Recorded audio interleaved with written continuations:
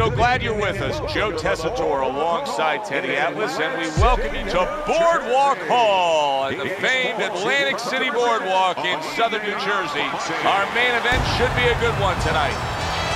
5 rounds among heavyweights. Great atmosphere here tonight. You talk to everybody ringside, and they expect this one to be a barn burner. Well, they've been waiting for this moment, and now they get it. Round 1 underway.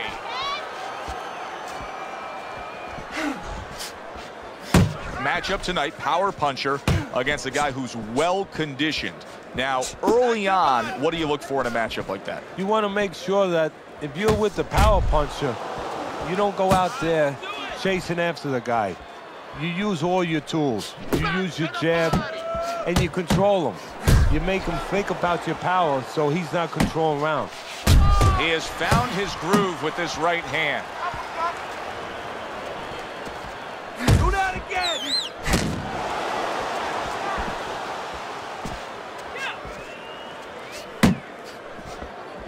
Don't let him get a stinging uppercut by Evander Holyfield. Huge uppercut by Tyson. And coming upon the halfway mark of this 3-minute round. Iron Mike with an iron right. Look at this, another power punch able to land. We're early on in this fight, he's going for it. Yeah, you wonder if he's got a car waiting outside. Protect yourself. Keep it going.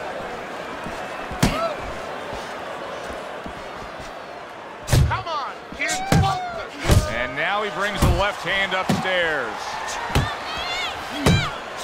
Mike Tyson's on the bad end of a very impressive hook up top. Iron Mike with a big uppercut.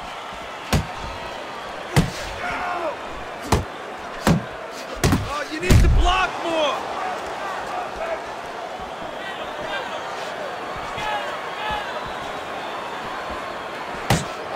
Come on, kid.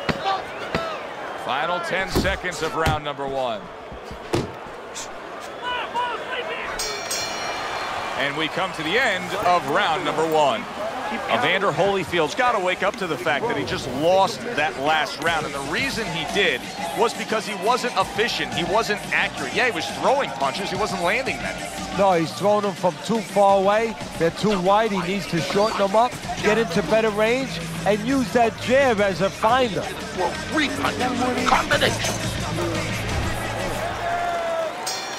Back to action here at the start of this round. Just part of what has been a very evenly fought fight. One of those fights that's going to be very hard to score. Do you see any way in which he can take his opponent's aggression and turn it against him? Yeah, the perfect way. I mean, boxing 101, counterpunching. You got a guy coming at you, no better way than to change his mind. Make him miss, make him pay. See him trying to cut down that tree with a well-placed right hand.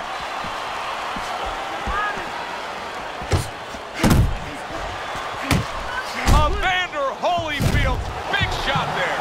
Oh, big flush uppercut, floors him.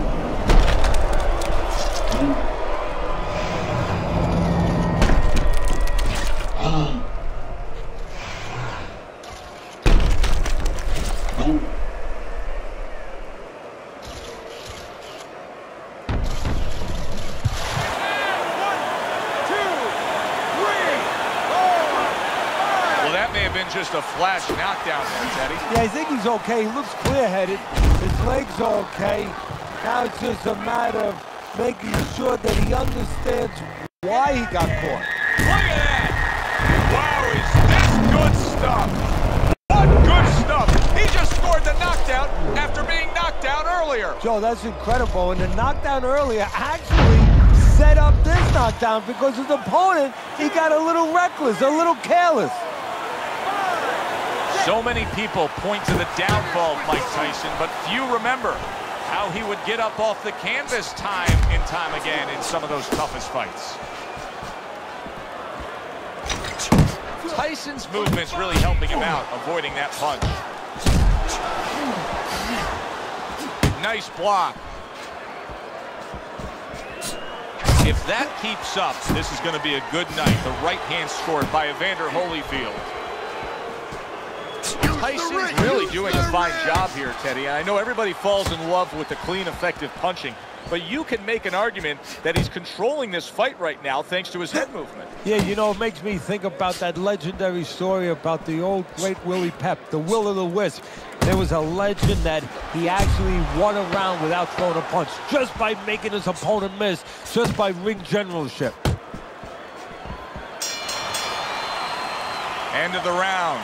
So he scores the knockdown and now heads back to his corner. Teddy, do you ever have to calm a guy down after he scored a knockdown? That's a really great point, because a lot of times that can be the turning point, but not for your guy that scored the knockdown, for the other guy. Because sometimes when you score a knockdown, you start to think it's going to be an easy night. And you forget what you knew when you came in. That wasn't going to be an easy night. You're going to have to bring all the tools out of the tool shed. And it's important to remember that. Caught you with your hands down. Box smart, not get caught. Box. Halfway through this fight as this round gets underway here. Been interesting so far. Who knows what we're in store for down the stretch.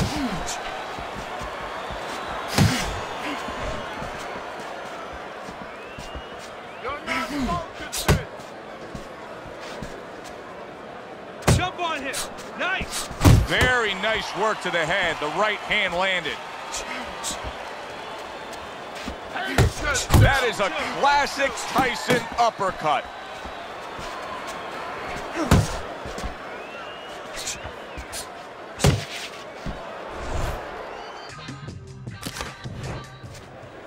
Tyson's trying to steady himself in this round after being knocked down in the previous round. Teddy, how much can really happen in those 60 seconds? How much of a benefit is it to a damaged fighter? Well, a lot has to happen. First of all, physically, you have to revigorate the guy. You know, maybe massage the legs a little bit. Most importantly, get some ice on the back of his neck. You know, get that blood flow going a little bit. Make sure that you revive him a little bit. Get him back to feeling like he's ready to go out there. Evander Holyfield, there it is! Once again, he goes down. Can he survive this?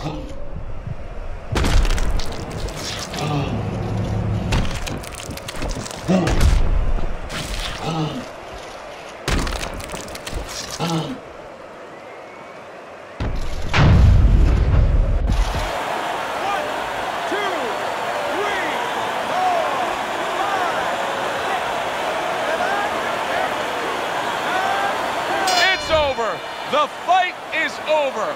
Mike Tyson's hand to be raised in victory. He scores the knockout here tonight. By way of knockout, your winner,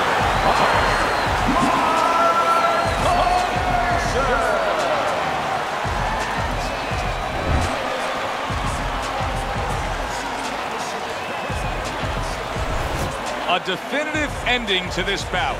Evander Holyfield's knocked out. Questions about his chin before this fight? Those questions, they've been answered. For Teddy Atlas, I'm Joe Tessitore. Have yourself a great night.